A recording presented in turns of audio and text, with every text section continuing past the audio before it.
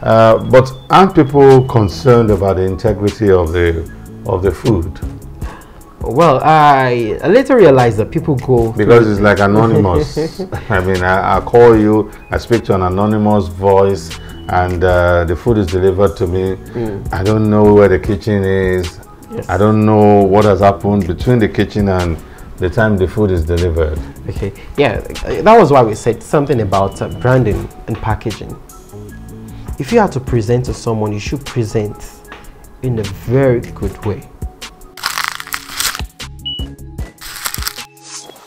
You know, you can, if you see a box of meal with someone, you know, you can't tell whether it's coming from a gutter somewhere. But what we did is those are the things those are the key things we work on: hygiene, the branding, the packaging.